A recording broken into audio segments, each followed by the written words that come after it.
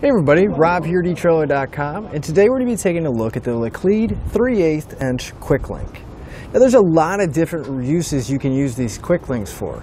In fact, I like to keep about a handful of these in my toolbox because I do use these quite a bit. They're just really nice because you can connect a lot of different things together without using any tools. We'll just unthread this section here. It'll give us the opening we need. We can hook just about anything that's going to fit inside of here. In our case, we're going to use it to attach our safety chains to our trailer here.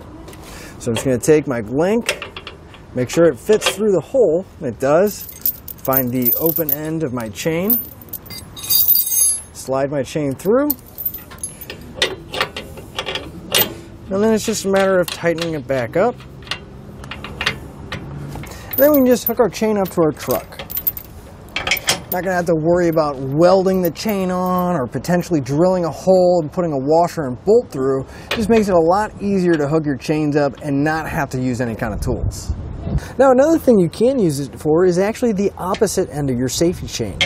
We can slide our quick link through our safety chain loop and then slide our chain around and tighten it up.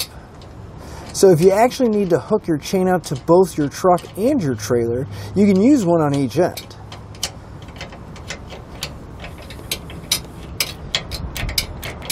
And some of our customers are actually even leaving the quick link on their vehicle because some of the flanges or the piece here is a little thick for some of those hooks to get on. So you can attach your quick link and you can actually just leave it there, and it makes it a lot easier to hook up your safety chains to because it's going to be a little bit wider of an opening. You're not going to have to fight it. You can even take two chains and extend them out, making it even longer. That way if you have a broken link or you really just need to make your safety chains a little bit longer, you can use one of these links and use as much chain as you need to. Another great thing you can use it for is if you have a hole wide enough, you can hook it to the end of your trailer and you just created a really solid tie-down point for yourself. Now a few measurements that are definitely going to help you out when you're looking at these quick links is going to be the size of the quick link. The diameter is going to be 3/8 of an inch. And the opening right here is going to be just under 1/2 inch.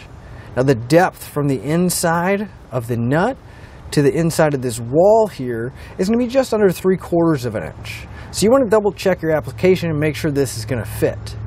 You also want to make sure that you're not going to be over exceeding the limit of these quick links, and they have a 2,200 pound working limit. So you want to double check your trailer and all the other components and make sure they're not going to exceed that. But again, I'm Rob here at etrailer.com, and that'll finish up your look at the Laclede 3/8 inch quick link.